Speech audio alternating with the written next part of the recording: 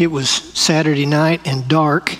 A bunch of us were at my cousin's house. He lived across the street from the Episcopal Church with plenty of nooks, crannies, bushes, and little exterior lighting. It was the perfect place to play hide and seek. When the night is dark, the clouds low, the moon a sliver, the shadows deep, hide and seek is even better. It's a kid's game, but anybody can play it. It's a fun game when you play it with your friends. It is a dangerous game to play with God. Seems foolish on the surface, doesn't it? Does anybody think that we can run and hide from God? I bet you've tried it. I know I have. The Bible poster boy for this behavior is a prophet named Jonah. We're going to spend the next 4 Sundays tracking his story. I invite you to open your Bible today to Jonah chapter 1, verses 1 through 17. First chapter. Frank Sinatra sings a song that has this line, "Nice work if you can get it, and you can get it if you try." Well, being a prophet of the living God is nice work, but there is no line at the prophet booth at the job fair. Prophet work is gritty, it's tough. More critics than fans. Have to go eyeball with kings, false prophets, idolaters. Sometimes God would tell prophets to do weird things. Ezekiel, don't cry when I take your wife in death. Isaiah, walk around stripped and naked for 3 years. Jeremiah, make chains and a yoke bars for yourself and put them on your neck. Hosea, go marry a temple prostitute. And the prophets did them. They did them to draw pictures bolder than their words. Weird stuff sometimes, but the prophets obeyed. Jonah had at least one act of obedience in a story told in 2 Kings chapter 14. He prophesied that King Jeroboam II would extend Israel's boundaries, and God made it happen. Good for Jonah, right? But that's a slow pitch right down the middle. No prophet risks trouble predicting good news. But in this story, God calls Jonah to one tough assignment, and instead of saluting and saying, "Sir, yes, sir," Jonah tries to run and hide from God. And though this book bears Jonah's name, this is God's story. This is a God story. Words that can be translated God are used 39 times in 44 verses. That's a lot of God. A persistent, seeking missionary God who is committed to seeking and saving the lost, whether it's a straying prophet or a pagan city. In the first chapter, we meet a running, hiding prophet and a chasing, seeking, hounding God. I invite you to hear the word of the Lord. The word of the Lord came to Jonah, son of Amittai. Get up, go to the great city of Nineveh and preach against it because their evil has come up before me. Jonah got up to flee to Tarshish from the Lord's presence. He went down to Joppa and found a ship going to Tarshish. He paid the fare and went down into it to go with them to Tarshish from the Lord's presence. But the Lord threw a great wind onto the sea, and such a great storm arose on the sea that the ship threatened to break apart. The sailors were afraid, and each cried out to his God. They threw the ship's cargo into the sea to lighten the load. Meanwhile, Jonah had gone down to the lowest part of the vessel and had stretched out and fallen into a deep sleep. Captain approached him and said, "What are you doing sound asleep? Get up, call to your God. Maybe this God will consider us and we won't perish."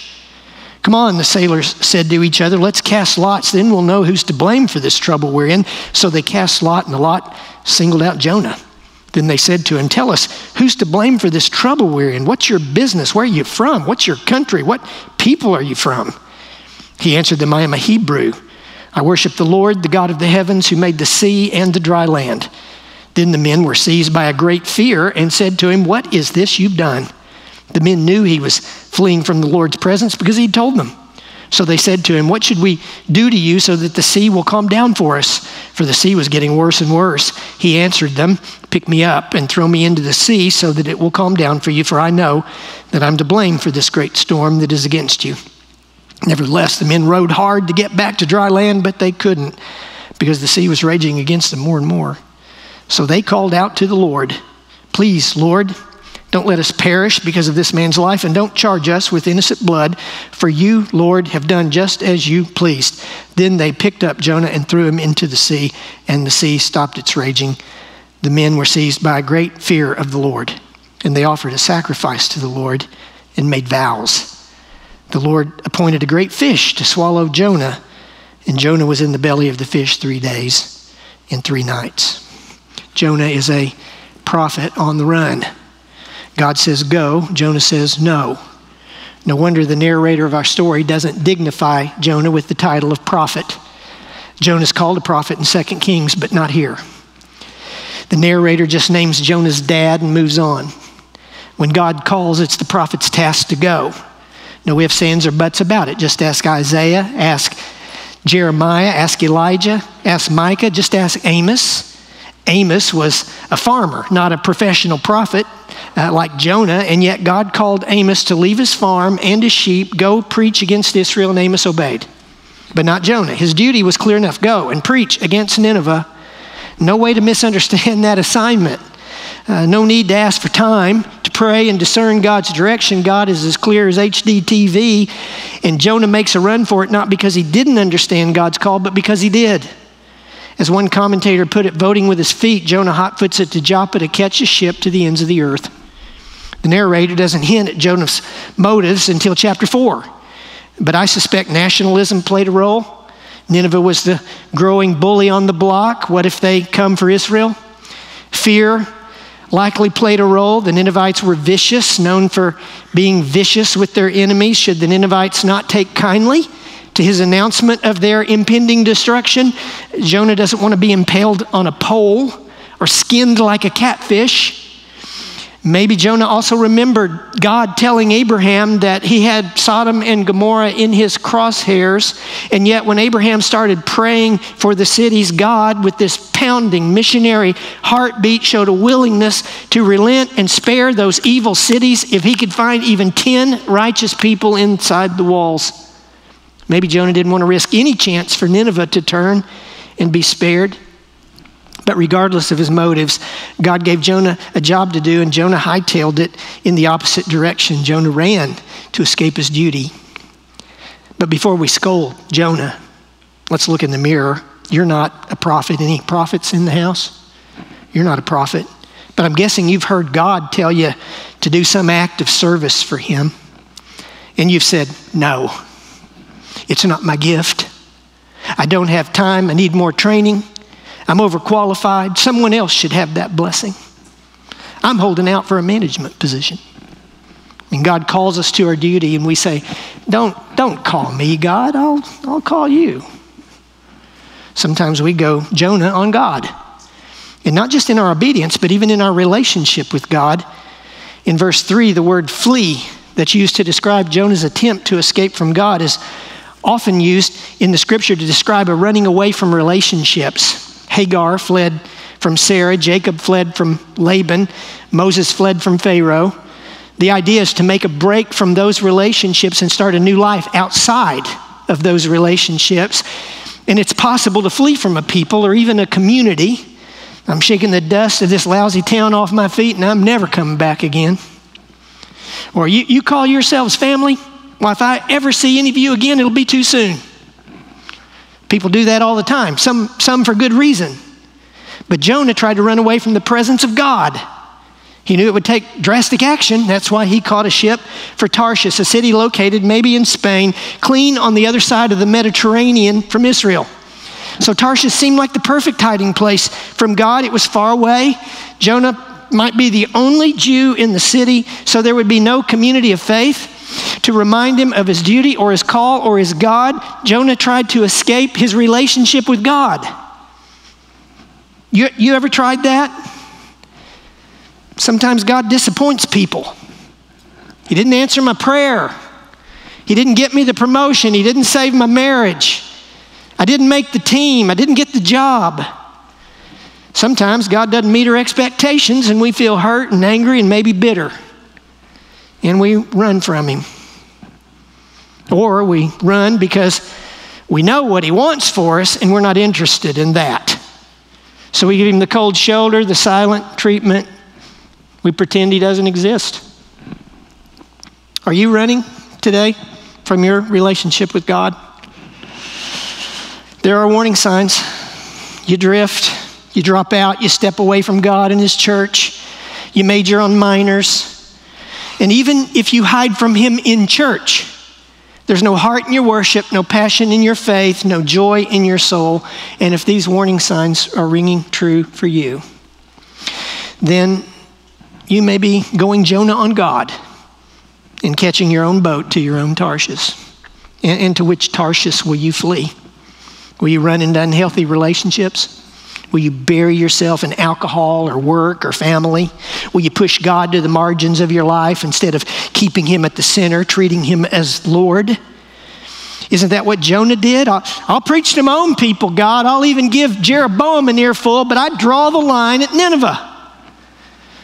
By pushing God out to the margins, by determining to be your own God, you are going Jonah on God, and you are racing off to your own Tarshish. And God won't rob you of your choice. He'll let you go. But when you and I choose to run and hide from God, we'd best understand something else. Running from God creates some real problems. If you ignore God, if you say, God, just talk to my hand, if you say no to his yes for your life, you will likely experience some distress. In the midst of the storm at sea, we find Jonah in verses 5 and 6, in a deep sleep, sound asleep. Could that sleep be his way of trying to forget his distress? You've tried that, right? Maybe if I can just go to sleep, things will be better when I wake up. Jonah's in distress. He claims as much when he prays in chapter 2. I called to the Lord out of my distress. And the distress didn't begin in the fish. It began when he ran from God.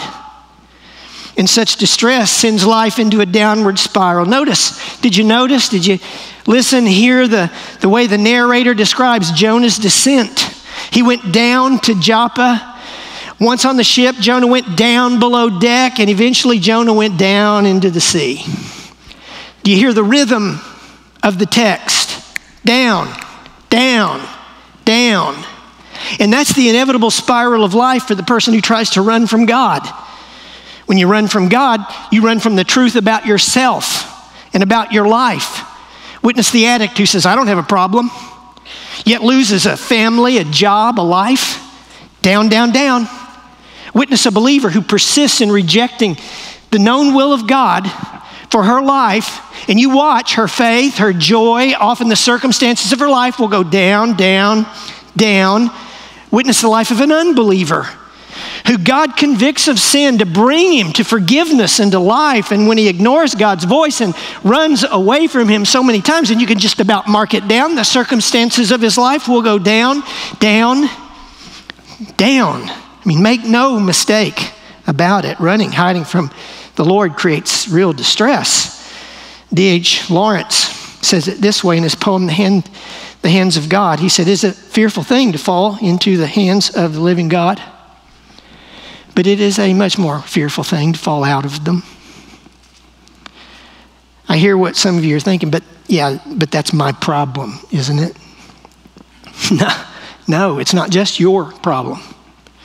It's not that simple. When we run from the Lord, our rebellion often creates problems for those around us. Jonah's rebellion created problems for the sailors on that ship. The text leaves no question as to who caused that terrible storm. Verse 4, but the Lord threw a great wind on the sea, and such a great storm arose on the sea that the ship threatened to break apart. God brought the storm because of Jonah, and the sailors had to pay the price. Each cried out to his own God for rescue, and the only answers they got from their gods were stronger winds and higher waves.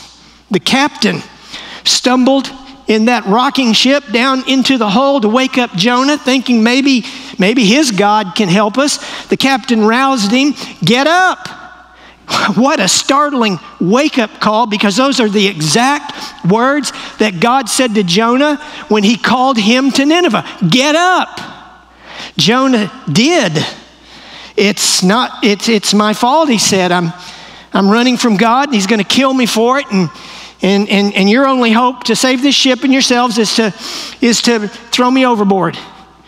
Well, the sailors resisted, but finally had no choice. A burly sailor with an anchor tattoo on one arm and mama tattooed on the other grabbed his arms and Another burly, bushy, bearded sailor grabbed his legs, and on the count of 3, they pitched him in the sea, and howling gusts became a gentle breeze. Roaring waves became as placid as a farm pond. Jonah's rebellion came that close to sinking that ship and drowning those sailors. But isn't that the way it often works? You rebel against the Lord. You rebel against what you know He wants for your life. And so many times the rippled waves of your disobedience crash into the lives of those closest to you. And those crashing waves, they might be something like depression or grouchiness that you feel in the civil war that's going on in your soul that makes you unpleasant to live with. Or it could be something as dramatic as storms and accidents and who knows what all. You don't live in a vacuum. People you love the most may very well feel the weight and the distress of your running from the Lord. God being God can still use that for good. Our missionary God's always on the lookout for pagans to save. And He saved those pagan sailors. In our story, those sailors who moments before were each praying to his own false god, they end up seeking, praying to, and worshiping the one true God. The prodigal prophet acting more pagan than Gentile sailors. God is going to get what God wants, and God can redeem even our disobedience in the distress that we bring on ourselves and others when we run from God. But why? Why court the distress in the first place? It's ironic, isn't it? You run, you hide from God, you think, oh, this will solve my problems, and it creates more problems of its own. Jonah got tossed in the sea. But thank God that's not the end of the story. Our God is a God who seeks good news. The Lord appointed a great fish to swallow Jonah. When we run and hide, God seeks us. How different God is in this story from Jonah. Jonah runs, God seeks. And God can seek us anywhere because God is everywhere. Unlike the child's game of hide and seek, God doesn't hide His eyes and count to 50 before the search begins. His eyes are always upon us. We can never escape His loving and watchful gaze. I mean, do you think God was caught off guard when Jonah made a run for it? I mean, can you see God up in heaven, eyes only on Nineveh, waiting, wondering what's taken Jonah so long to get there? And then throwing up His arms in panicky desperation? You don't suppose Jonah's not coming, do you? Where's Jonah? Anybody seen Jonah? I knew I should have kept my eye on him. Now I may never find him. That'd be some God, huh? Be a no God. God never loses sight of us. God can seek us anywhere because God is everywhere. The psalmist caught a glimpse of that side of God, and in Psalm 39 wrote in awe of wonder, where can I go from your spirit? Where can I flee from your presence? If I go up to the heavens, you're there. If I make my bed in the depths, you're there. If I rise on the wings of the dawn, if I settle on the far side of the sea, even there, your hand will guide me. Your right hand will hold me fast. Because God is everywhere, we can't escape Him. We can't hide from Him. Our running is in vain. Probably my favorite Twilight Zone episode, the woman on the cross-country trip who keeps passing the same hitchhiker. It creeps me out just thinking about it. I mean, no matter where she goes, he's right there on the side of the road. Seen that one? Old man, tattered clothes and hat, holding out his thumb, smiling at her every time she passes by. She is creeped out. She can't escape him. It seems as if he is everywhere. God is everywhere. Can't escape Him. I mean, just when we think we've given God the slip, He shows up in a person, in a circumstance, on a billboard, in a bumper sticker, in a church building, something we happen to see, happen to hear, in a storm, in a fish. But this is not creepy. This is love. God shows up to remind us that though we may try to forget him, he will not forget us. And though we may try to lose him, he will not lose us.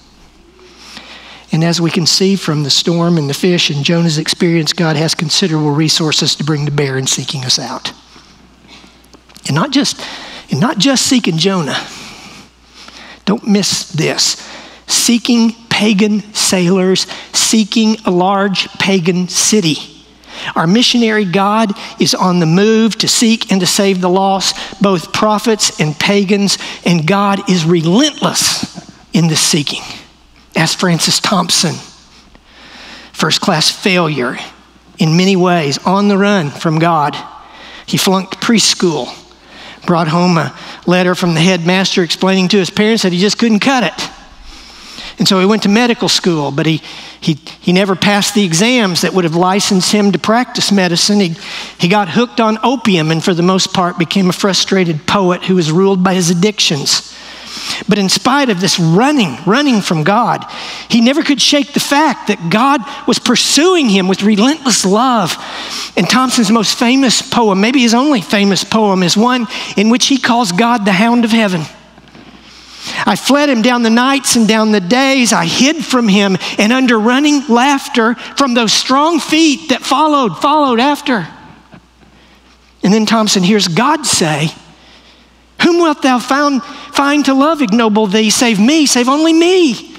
All which I took from thee I did not take, not for thy harms, but that thou might seek it in my arms. This Hound of Heaven can be a very pesky God. Jonah found that out, and so will we. If we try to run and hide from God. How then do we respond to a God like this?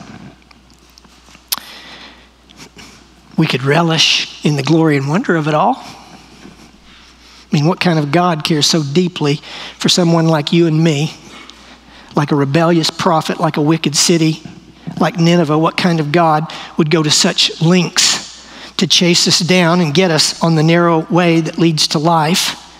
I mean, if we want to run, why doesn't God just brush us off, saying, good riddance, there's a lot of other people in the world, willing people. Why does he stick with us so? Why is the Hound of Heaven so relentless in his hot pursuit in the likes of you and me? Because he loves us. Because he loves you. Because he desires relationship with you. Because he wants to bless you. He wants to make you a blessing. Because he wants you, he wants your pagan neighbor, he wants even wicked Ninevites to repent and to find life in him. It's amazing. In our rebellion and in our escape, God chases us down. And if you don't think it can get more dramatic than Jonah and the fish, how about Jesus and the cross? While we were still sinners, helpless, ungodly, enemies, Christ came to seek us, save us, die for us, rise from the dead for us, and through his death and resurrection, he can save anyone from the most moral to the most vile. There's glory and wonder in that. Relishing that's one way to respond to this God who seeks. And here's another: surrender. Follow him. Trust him. Raise the white flag and trust him. God knows what's best for you. He loves you. His purposes are good. Don't run from him, run to him. It's the best thing to do. And don't just run to him, run with him as he goes about the business of seeking and saving all who have lost their way. Several years ago, a newspaper reported this story. A woman driving home. She noticed a huge truck riding behind her, right on her bumper. She stepped on the gas to try to gain some distance, but when she sped up, the truck sped up, faster, riding right on her tail. The woman was spooked. She made a quick exit off the freeway. The truck followed. The woman turned up a main street, hoping to lose the truck in the traffic, but the truck stayed with her, ran a red light to do so. Panicked, she whipped into a gas station, came to a screeching halt, jumped out of her car, screaming bloody murder. The truck driver sprang from his truck. He raced toward the car, yanked open the back door, and pulled out a man who was hidden on the floorboard of the back seat. The woman was running from the wrong person. Up high in his truck, the driver saw something she was blind to. So he chased her down for her own good. Not to curse her, but to bless her. He chased her down to save her. Some of you are running from God today. Some of you in the room, some of you online. You think you can get away from him, don't you?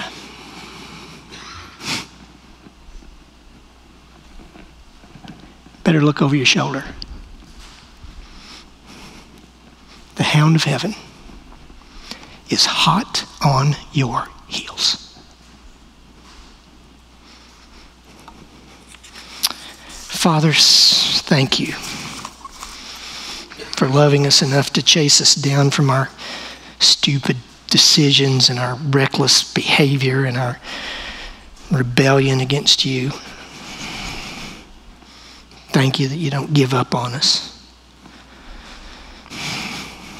Somebody today, you're hot on the heels of somebody today in this room or watching online. Would you catch them today? Would you gather them up in your arms and save them, bring them home, give them, God, the joy that they'll only find in you. In Jesus' name, amen. I invite you today, online, on site, to respond to this amazing God who loves us so much. I invite you to give your life to him. He's chasing you down to save you. So surrender. Give yourself to him. He will forgive your sins. He's the only one who can save you. And he will do it. And he won't scold you for being on the run. He'll throw a party because he got you home. So I invite you to turn to him today. I invite you, Christian, if you're running from your duty or even trying to run from God because you're just upset at him, mad at him for this or that, stop. Let him sweep you up and give you what you need today. Come join the church. God puts that on your heart. Sometimes God uses the church to chase after people, to chase after the lost in a city, in a neighborhood, even inside these walls. Just take a moment of quiet. Listen for the footsteps of the Hound of Heaven and turn to him. We're going to stand together and sing hymn of response. There'll be ministers here. Come, let us pray with you, help you make that connection with God online. Text the word action to 94,000, someone there, or chat, live chat, someone there will help you to get your connection with God today.